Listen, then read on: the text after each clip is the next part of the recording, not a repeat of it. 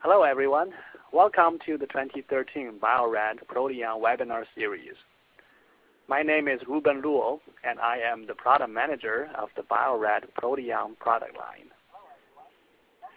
Today, we will have our third webinar in this year's series. We are honored to have Mr. J. Duffner as our speaker. Mr. Duffner is currently a senior scientist at Momenta Pharmaceuticals, Cambridge, Massachusetts, USA. He obtained his bachelor's degree in chemical engineering at Tufts University. In 2008, he received his master's degree in biotechnology from Northeastern University. He began his work with biomolecular interaction analysis at the Broad Institute in 2004, looking at small molecule protein interactions. He joined Momenta Pharmaceuticals in 2008, working with sugar-protein and protein-protein interactions in Momenta's biologics programs. Mr. Duffner has been using the surface plasma resonance, or SPR, technology for over 8 years. In 2011, his lab bought a ProteOn XPR36 system, which was used to investigate heparin protein interactions, developing binding assays for more than 32 heparin binding proteins. In addition, the instrument has been used to investigate the interactions of antibodies with various proteins. In today's webinar, he will share several SPR techniques that can be used to improve the quality and the chances of success in the development of assays with Histidine-Tagged proteins. During the webinar, you can type your questions in the Q&A box and send to me. I will hold all the questions until the end and pass them to the speaker. Okay, let us welcome Mr. Duffner to present. Okay, thank you very much for that introduction, Ruben, and I'd like to thank all the attendees for listening to the live presentation, and for those who might be listening on a rebroadcast, thanks for tuning in. So what I'd like to do is share some experiences that I've had working with Histidine-Tagged proteins using the HTG sensor chip. But before we get into those Histidine-Tagged proteins, I want to give a little bit of background into surface plasmon resonance as a technique and the XPR36 instrument, so that we all have a little bit of context for the what I'll be talking about with the HTG sensor chip. So I'll begin my presentation.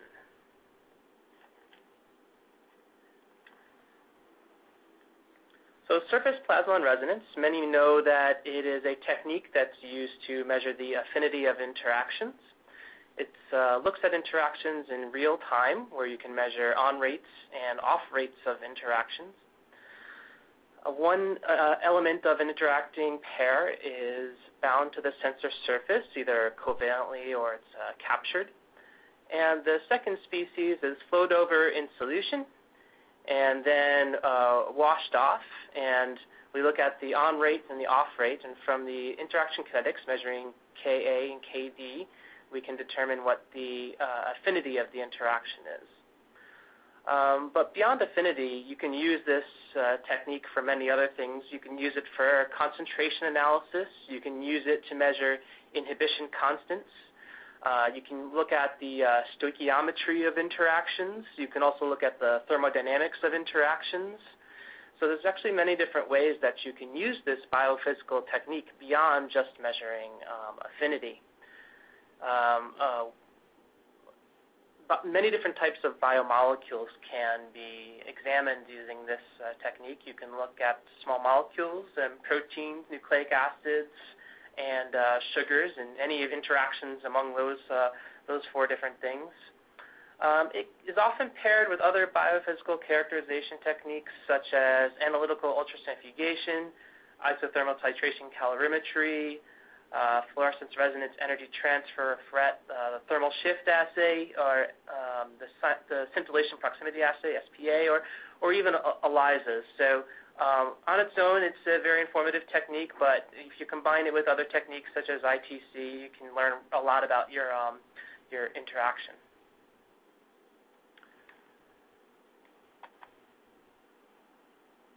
The way surface plasmon resonance works is typically you have a reflecting gold layer, and on one side of that gold layer you have a flow channel where your interaction takes place, and on the other side of that gold layer you have a prism where polarized light is passed through the prism, and the reflected light is detected by a detector.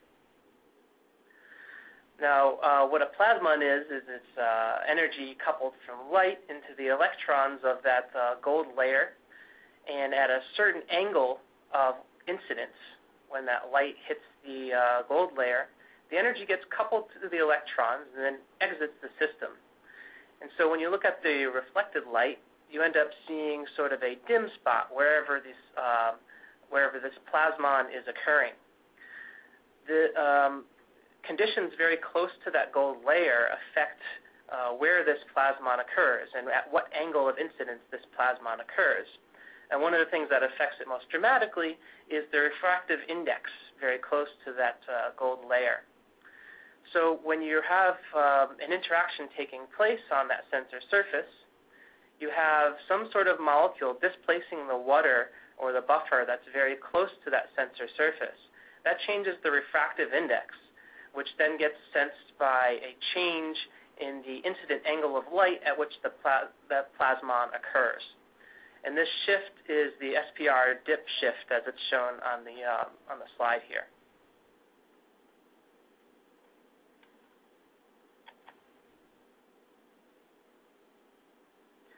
This is a typical sensorgram from a surface plasmon resonance instrument. You have time on the x-axis, and you have response units on the y-axis, which is a measurement of that SPR shift I was showing in the previous slide. Typically, you take a baseline where whatever is on your sensor surface is completely unoccupied.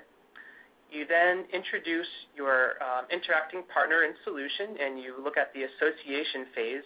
And what controls the shape of this curve is the on rate and the off rate, as you have this dynamic equilibrium happening between molecules going on and off of the sensor surface.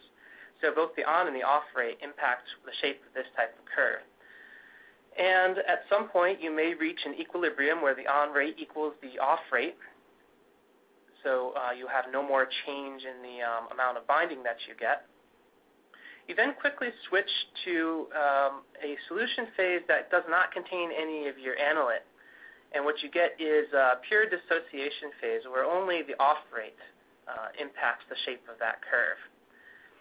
You then typically have a regeneration phase where you have some sort of solution, either a change in pH or a change in salt or some sort of change in condition that knocks the interaction off so that you have unoccupied ligand on the sensor surface.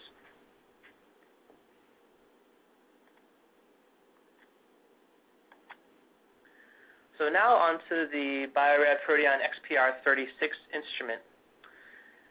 This has a flow channel system where 6 different things can be introduced into the sensor chip at one time. The direction of the flow can be changed between vertical and horizontal. And at the cross points of these horizontal and vertical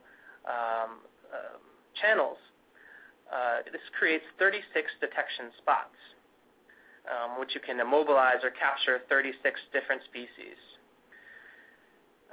In between those spots, you have interspots, which you can use as a blank subtraction. So really, you have 72 spots, 36 of which can be used for interaction, and 36 can be used for your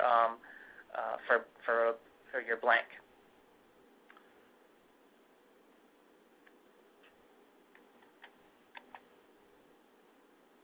So here's a schematic of the way that this works. You have your sensor chip and your multi-channel module, your MCM. And in this case, we have our MCM in the horizontal position. and you can easily switch it to the, oh, I'm sorry, we had it in the vertical position. Now we're in our horizontal position so that you can create these two different flow systems. So let me show you an example of how we would put together an experiment. One-shot kinetics as an example. So first we would activate the sensor surface. Typically you do some sort of amine coupling, although many other different types of chemistries can be used. So we activate the surface with EDC and NHS. That creates activated carboxylic acid groups.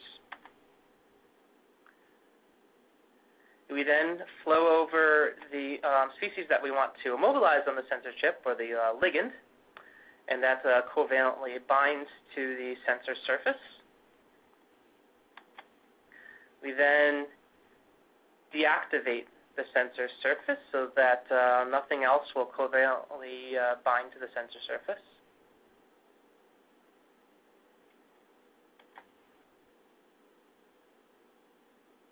We can then change the direction of the channels to horizontal. And now we can flow over our analyte, our interacting species, and watch what happens to our 6 different immobilized ligands. We get some binding occurring, and then we can flow through with buffer, and we can watch the species dissociate from the sensor surface. And this is what a typical sensorgram looks like. And this is showing 6 different ligands and 6 different concentrations of the analyte. So we can very quickly measure a lot of interactions at one time. And the ProteOn software can then be used to fit these curves to figure out what your constants of interaction are. Okay, on to working with histidine-tagged proteins. So, histidine-tagged proteins are great because they are ubiquitous. You can find a lot of different types that are commercially available. So we can use this HTG sensor chip to capture these histidine-tagged proteins. So it's a tris-NTA functionalized chip. You typically activate the surface with soluble nickel. You flow over and capture histidine-tagged proteins. 6x hist and 10x hist both work. You then perform the interaction. And then you can regenerate the surface either with a very high concentration of EDTA, 300 millimolar, or you can use a low pH like pH 1.5 glycine. Either one works. So as I mentioned, there's advantages to using this chip. Many commercially available proteins available with hist tags. It's very easy to regenerate, very easy to activate. You can do lots of cycles without having to do immobilizations time after time again. There's no need for regeneration scouting either. Regeneration scouting is finding conditions that break up an interaction, but that leaves proteins active. Often that's one of the more challenging things to do when you covalently attach your ligand to a sensor surface. The disadvantages of this type of format is that tris-NTA produces a very strong negative charge on the sensor chip, and positively charged proteins can sometimes bind nonspecifically. There's a couple things you can do to combat this. You can add a surfactant to your sensor, to your running buffer, or you can increase the salt concentration with some magnesium chloride. You know, if you have kind of a weak, nonspecific interaction happening with the negative charge, these can take care of it, but it's not usually too successful to use these techniques. Also, many proteins and other biomolecules bind specifically to nickel. So that's one of the things that we need to take care of, and I'll show you some examples of how we can actually do this. And the example I'm going to show you today is working with an antibody interaction with a hist-tagged Fc gamma receptor. So the ligand is the Fc gamma receptor, and our analyte is the antibody at high concentrations. So what we want to do is measure the impact of structural modifications to antibodies on Fc receptor interactions. And we know that amino acid and glycan modifications can affect the receptor affinity, so we're very interested in these types of interactions. We have multiple antibodies to test. We have multiple receptors to examine, so it's the perfect application for this multiplex type system that the ProteOn XPR36 affords us. We have low affinity to high affinity interactions to examine, so it's quite a wide range of concentrations we'll need to test. So I'm going to show you experimental setup and then several experiments that we did as an iteration towards developing an assay that was robust and repeatable. So what we did was we picked 3 receptors to look at, receptor 1, receptor 2, and receptor 3. And you can see that we for receptor 1 and receptor 2, we captured a high level of the receptor and a low level of the receptor.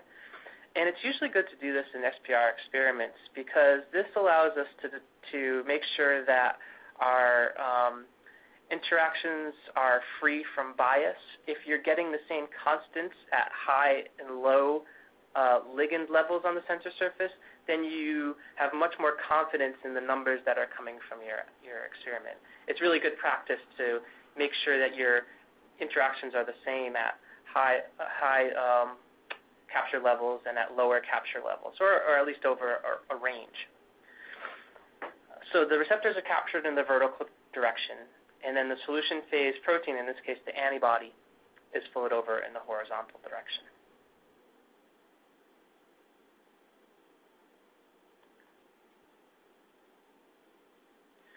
So our first experiment we tried, it was not with the HTG sensor chip. It was just a regular GLC sensor chip, so just the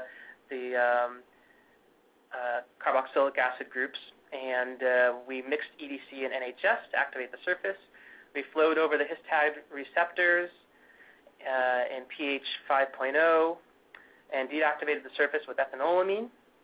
So we got about 437 response units of the receptor immobilized, so that should be plenty to see a signal with an antibody binding. Should produce a maximum signal of 1,000 response units, which is way more than we would actually run the assay in. But what we got was nothing. So EDC and NHS, amine coupling of this sensor, of this receptor, caused loss of receptor activity. So obviously this was not going to work. So then we moved in experiment 2 to the HTG chip. So we have a set of graphs on the left-hand side which show receptor capture. So I'll be talking about those first. So step 1, we flow 10 micromolar nickel sulfate in the vertical direction. And then we flow different concentrations of the same His-tagged receptor in the vertical direction. So this creates multiple surface densities, one for each vertical lane.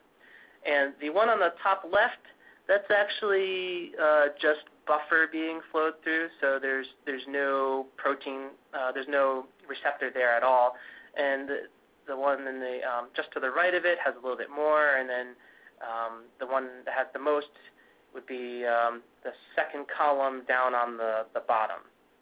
So we create this range of ligand densities to test this interaction. So look at the protein binding, the set of 6 graphs there.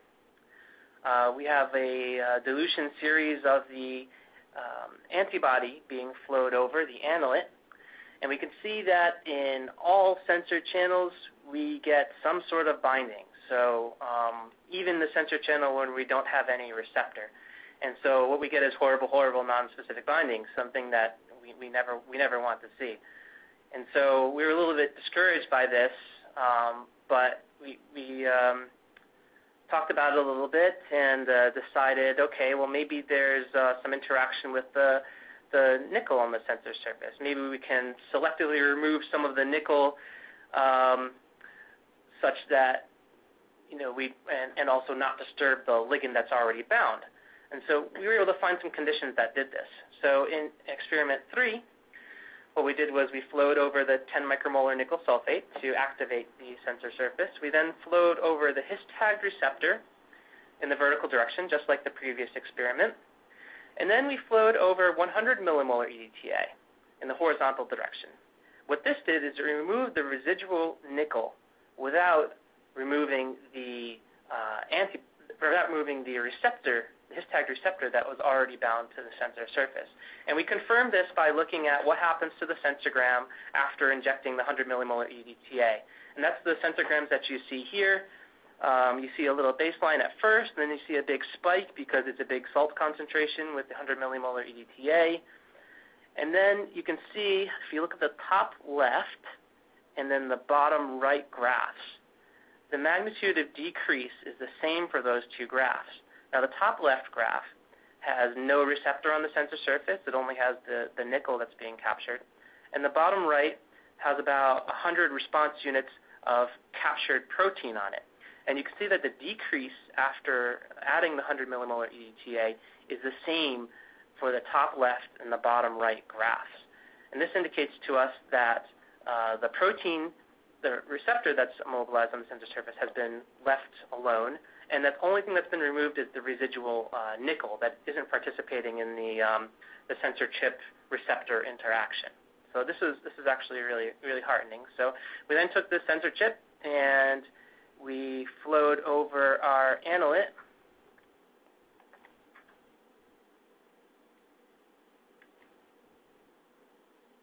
which is our antibody.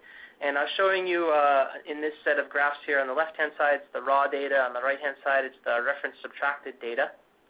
And we can see that we are getting an antibody receptor interaction and that we're getting increasing amounts of interaction as we have increasing amounts of ligand on the sensor surface. And so this makes a lot of sense to us. This looks really good.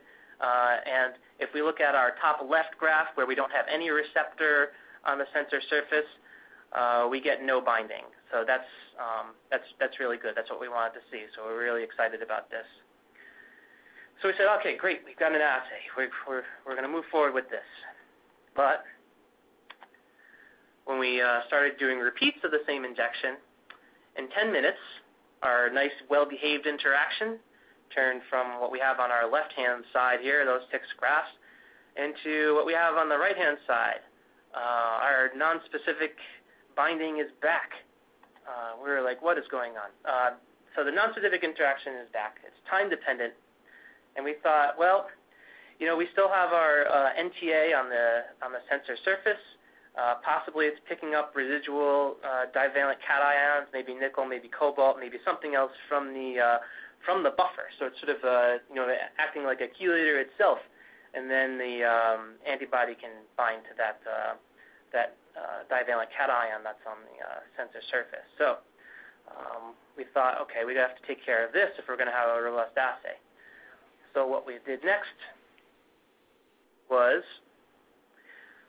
we added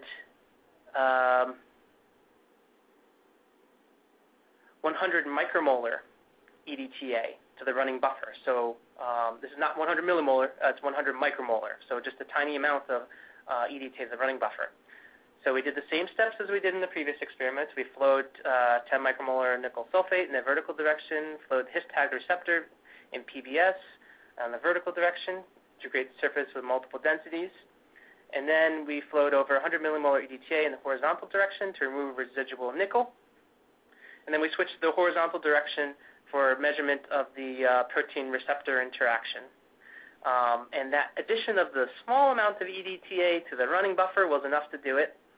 So it chelated that residual nickel, and we got a viable assay. And the reason we say it's a viable assay is because the receptor, if we look at the Rmax, the binding level that we expect to our theoretical Rmax, we get about 80% activity, which is good enough for what we're trying to do. The nonspecific binding doesn't interfere. And if we do the same thing, same injections, over the period of 3 hours, we see only about a 10% loss of activity. That's what's shown here in equilibrium analysis.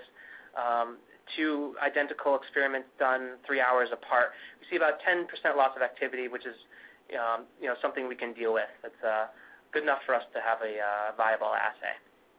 And we think that these techniques here can be broadly applied to just about any his-tagged protein interaction that you might want to examine.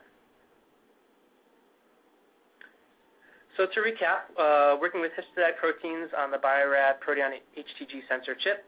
To prevent or to reduce nonspecific binding, you load nickel on the surface with 10 micromolar nickel sulfate, add 100 micromolar EDTA to the running buffer to chelate trace metals, and after you do your capture of the ligand, you can flow over 100 millimolar EDTA, and that should leave your histidine-tagged protein interaction alone so that you can go and do the interaction you really care about. So a note of caution, one thing we did notice is that 100 millimolar EDTA can remove the his-tagged proteins at 37C. All these experiments were actually done at 25C. So if you're going to do that higher temperature experiment, you may have to play around with that EDTA concentration to remove the residual nickel. So that is the end of this presentation. And at this time, I'll take any questions that any of the attendees might have. Great. Thank you very much for the excellent presentation, Jay. It's really excellent. Let us open the floor to take questions. Again, if you have questions, please type in the Q&A box, and I will pass them to the speaker. So we already have some questions came in. The first question is, could you explain a little bit about using magnesium chloride, no PBS, to reduce nonspecific binding? I think this question is related to slide number 15, right, where you were talking about the advantages and disadvantages of HTG chip. Let me move to that slide. Okay, so one of the reasons that we adding magnesium chloride that increases the ionic strength of the running buffer, and sometimes that's just enough to prevent these charge-based interactions from occurring. It's not always successful. Sometimes it's just reduces the magnitude a little bit. And the reason we say no PBS is that sometimes with magnesium and PBS you can get precipitates, especially if it sits around for a while. So I would use either a tris buffer or a heaps buffer or something like that instead of a PBS if you're going to use magnesium chloride. What will happen is you can get clogging of some of the valves in your instrument, and the service people wouldn't really like that very much. Great. And second question actually is related to the overall the great story that you told us. So you optimized the conditions of using EDTA 100 micromolar EDTA to remove the residual nickel ions, while adding 100 micromolar EDTA to keep the surface clean, not contaminated by other metal ions. So how long did you optimize the process, and how many different concentrations did you try? If we use higher or lower concentration of EDTA, what would happen? I did do several concentrations, and I'm trying to remember exactly what. So I believe that for removing the residual nickel, I think if you used 10 millimolar EDTA, that wasn't enough to remove the nickel from the NTA. I think you need a little higher than 10, so somewhere between 10 millimolar and 100 millimolar should work. In terms of adding it to the running buffer, I believe that we just added 100 micromolar and saw that it worked and didn't optimize it any further. And this probably has something to do with the source of your PBS or the source of your salts. How much other metal contamination do you have in those types of systems? Because I've noticed that if you're trying to load the sensor surface with nickel, sometimes even nanomolar to micromolar amounts of nickel sulfate will still load. So even tiny amounts of metal will still be chelated pretty efficiently by the sensor surface. I see. So part of that question also asked about was this washing step still necessary when using 100 micromolar EDTA in the running buffer? I think by washing step, probably it means in the dissociation phase. So what do you think? Do you still keep 100 micromolar EDTA during the dissociation phase? Well, we put the 100 micromolar EDTA in the running buffer, so it will be there during the dissociation phase. It'll also be there during the association phase. The 100 millimolar, the reason you do that right after ligand capture is because you really need to remove that nickel on the sensor surface that isn't participating in the His-tagged protein binding. So that's the reason for that. I'm not sure if I answered that question exactly. I see. Yes, you did. I think in the dissociation phase, my personal opinion is it's good to keep it the same as association phase, though I don't think it matters because they're supposedly in the dissociation phase, everything should be washed out from the surface. So having 100 micromolar EDTA is good. The reason it's there is preventing. To prevent any of the nickel binding as the buffer is just being flowed through. Because with the ProteOn system, even when you're not doing an interaction, it's still flowing some buffer through in standby mode. And when it's doing that, if there's any divalent cations that are in there, the sensor's going to pick it up unless it's chelated by something else. Exactly. So it's actually a method to reduce rebinding effect. Correct. Kind of. Great. So our next question is. Go ahead. Yeah, please go ahead. So the 100 micromolar EDTA in the running buffer seems to have very little effect on the amount of His-tagged protein, say, leaching off of the sensor surface over time. We can do one capture and use it for 3 hours, and it seems pretty stable. We see only 10% loss of activity, and that could be either due to leaching or it could be just due to the protein itself losing activity. So it seems pretty stable. Yes. Great. So next question is, so 100 millimolar EDTA prevents background build-up, but 300 millimolar strips the protein from the surface. So I think she just wanted to confirm these ratios.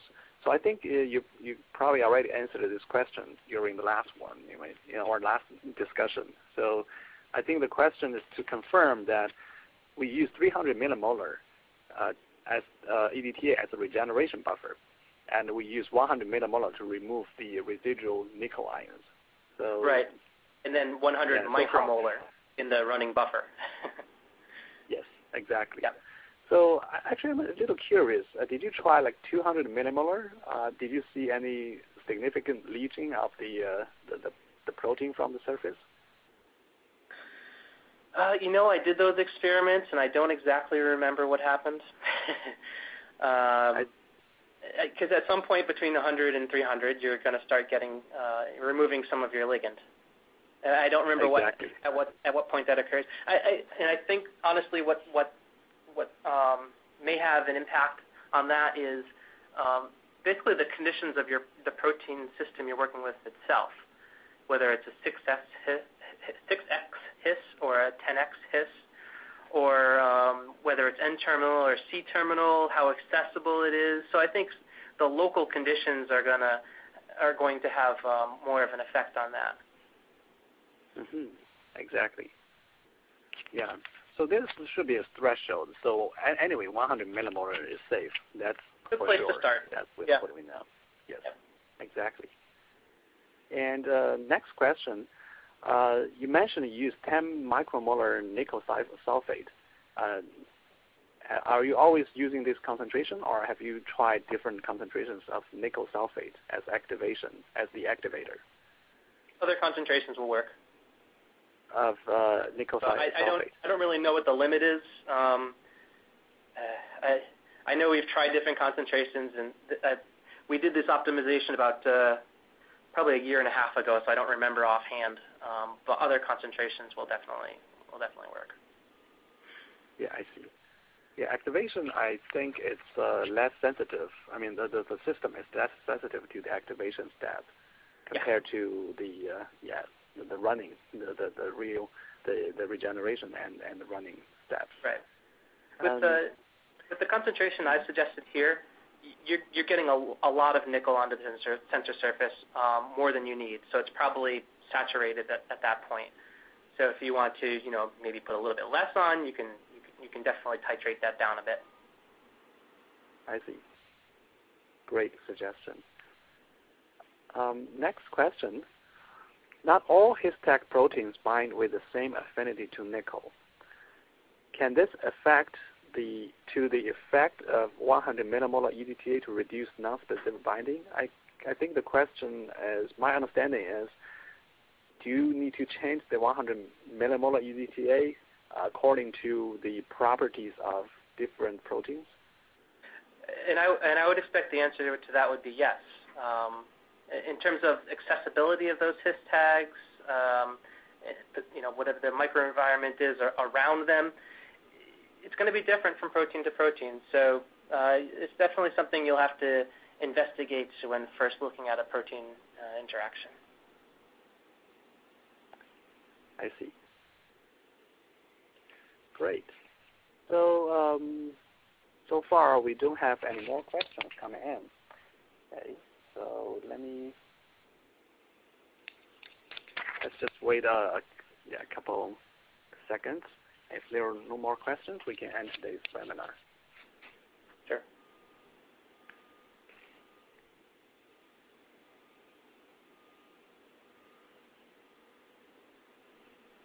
Okay, since there are no more questions, we will end today's webinar now. I would like to thank you all for attending the presentation and participating in the discussion, especially to Jay. Thank you again for the great presentation. It's very you're helpful, welcome. and I think my pleasure. Everyone learned something.